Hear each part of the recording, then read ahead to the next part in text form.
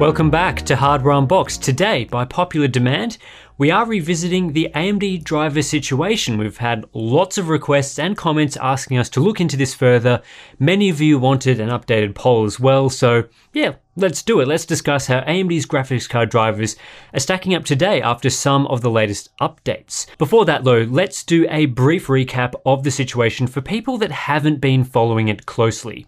Since the launch of AMD's Navi GPUs back in July of last year, many Radeon owners have been suffering from a variety of driver bugs and issues, particularly those who went and bought AMD's RX 5700 series cards.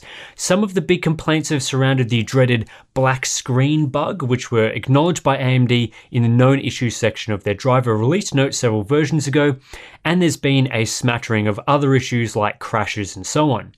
It's been difficult to pinpoint exactly when these issues began. Some people had problems as early as the launch of the Radeon RX 5700 and 5700 XT.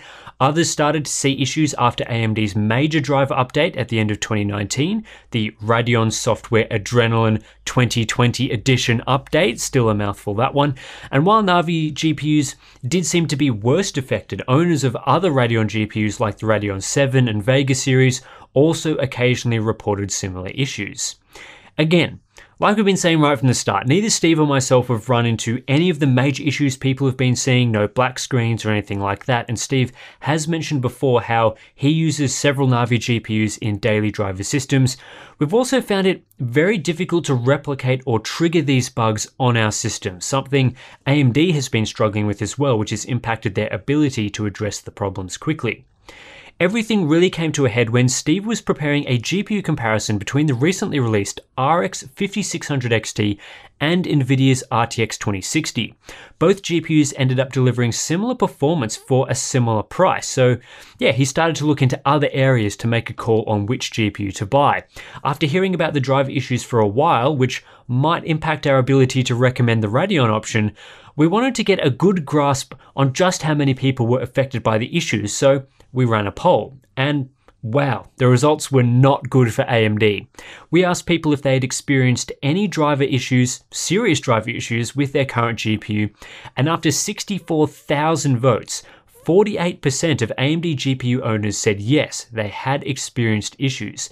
This was in stark contrast to the Nvidia numbers, where just 22% of voters said they had issues with their cards. And these numbers will be super important as we talk about the latest drivers and the improvements made there.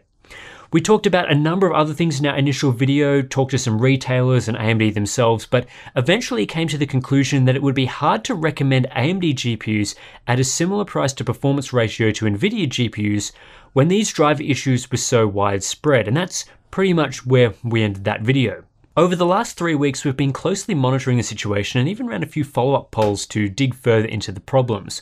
One concerning number for AMD was from this poll, which highlighted that of those with AMD GPUs, 9% of people responding to our poll replaced their AMD GPU with an Nvidia GPU due to driver issues.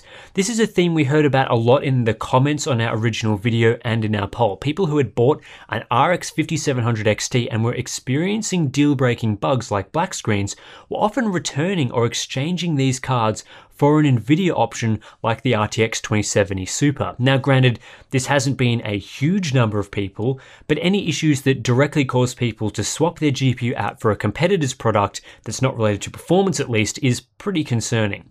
Specifically on Navi graphics cards, we ran a poll asking how many Navi owners were experiencing issues with the latest drivers as of 1 week ago, so before this latest major update. Naturally, of the 47,000 people responding to the poll, many didn't own a Navi GPU, but of those that did, 43% of people said with the latest drivers, they had some form of issue, with more than half of those people claiming their issues were major issues. It's also worth pointing out that 39% of people polled said they never had issues, and 17% said a recent driver update addressed their problems. But even with some progress in the latest driver releases, it was still concerning to us that more than 40% of Navi owners were experiencing issues with the absolute latest driver update available at the time, several months after the cards went on sale. Again, all the usual caveats apply to these sorts of polls. They're not super scientific, but they still have a significant sample size of tens of thousands of votes. Probably a few troll votes in there, but the general experience of users seemed pretty clear from the results and comments we were receiving. AMD's driver stability, as of a few weeks ago, was not great. About a week after we ran these polls, and a bit under 3 weeks since our first video, AMD published a major GPU driver update that aimed to address most of the issues people were experiencing.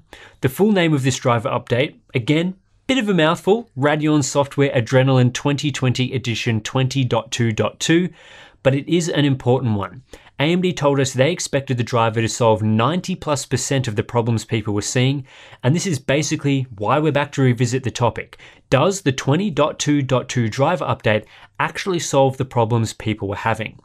First, let's check what AMD is saying in the driver notes. I'm not going to read through every single thing in this massive list of fixed issues, but no less than 5 of the dot points listed reference black screens. Several others reference fixes to system hangs, and many others talk about crashes and other bugs in a variety of games and other situations. So when this driver update came out several days ago, this list of fixes seemed very promising. Of course, there are still some known issues, and AMD acknowledges that while the 20.2.2 driver does fix many black screen bugs, some users may still experience black screens or system hang issues during extended periods of gameplay, which they are continuing to monitor. But overall, it seems many problems have been addressed. But what are the users saying? Well, the first port of call for anything like this is Reddit, a place AMD keeps a close eye on, and yeah, we like to check in there every now and again too. What caught our eye immediately were the responses to the 20.2.2 driver release notes on r/AMD. This is a very long thread with over 1,000 comments, but the majority of people responding seem to suggest their problems were resolved in one way or another. Lots of very excited people in there saying their black screen issues were fixed and games are playable now. The next step for us was to ask you guys via a poll. You know, we've been running a few of those lately. We promise we'll calm it down a bit, but I think this latest one is pretty important. So we asked Navi owners in particular whether the latest 20.2.2 drivers have resolved their issues, and these were the results. Again, lots of NVIDIA GPU owners and older AMD GPU owners, which we can ignore for now, but we did get a lot of Navi owners responding. They made up about 20% of the 24,000 votes we received as of making this video. The very promising sign for AMD is the amount of people responding that yes, their issues have been fixed as of this latest driver. 45% of Navi owners said this was the case, with a further 35% saying they had no issues to begin with. This means that as of this driver release, 80% of poll respondents said they don't have issues with their Navi GPU, leaving around 20% of people with issues. The comments, as expected, are a range of experiences. Lots of people telling us they never had problems with previous generation AMD GPUs, a few people saying they still have problems with their Navi cards, and of course, many reports of improvements for Navi owners. But the difference between this latest driver release and previous releases in our polls is pretty stark. Across our 2 polls pre-driver version 20.2.2, over 40% of Navi owners were experiencing issues. But since the driver update, that number has been cut in half, which indicates that yes, AMD has made significant strides in driver stability with this latest update. Again, not something we've been able to test ourselves, as we've never been able to replicate the issues, but the community response here has been very positive.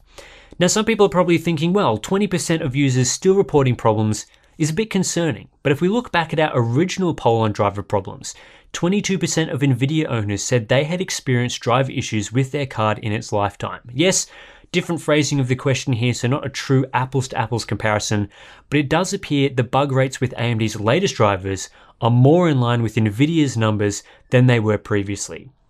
With significant progress being made with the 20.2.2 driver and many more happy Navi customers, I wanted to get a bit more information from AMD on why these issues were occurring, how they managed to solve them, and what we can expect from them going forward, because I'm sure AMD owners out there will be concerned that AMD's driver stability may slip backwards with future updates, or we may see the same problems crop up with the next GPU product launch. So on the causes for the problems, AMD didn't go into any specifics other than saying the issues were not widespread and not specific to Navi GPUs. In fact, AMD said that most of the issues we resolved were applied to all our supported GPUs. So it's interesting to me that while Navi GPU owners seem to be reporting these issues in public most often, AMD believe it wasn't a specific issue with their Navi cards causing the problems.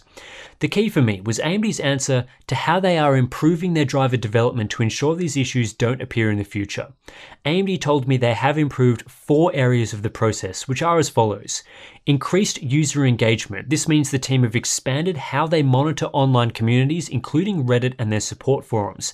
AMD say they want to ensure we are more responsive to user concerns and can act on high impact issues as soon as reported. They've also expanded their Vanguard program, which is essentially a user-driven program where you can sign up and beta test AMD drivers on your real-world system. AMD are growing the number of Vanguard testers and are encouraging people to sign up. It'll help them nail down any issues earlier and in more detail. I'll put a link to their Vanguard website below if you're interested in joining.